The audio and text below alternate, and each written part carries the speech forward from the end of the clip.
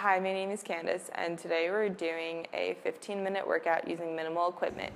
So for arms, it's a resistance aimed workout. So you basically just do one push-up, and then you raise your arms to the sky. So for every push-up that you do, you double the amount of arm raises that you do. So for one push-up, you'll do 2 arm raises, and then for 2 push-ups, you'll do 4, and then for 3, you do 6, up until 10. And so it gets a lot harder, like you wouldn't expect it.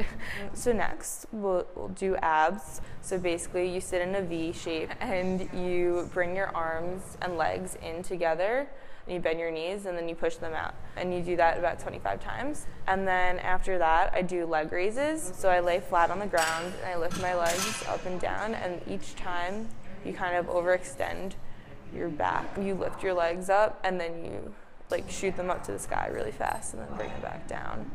And then after that, I'll do a calf muscle workout, which is like you do toe raises. So you lift your full body onto your toes, straight up and down. I'll usually do that on a staircase or something so the ends of your heels hang off.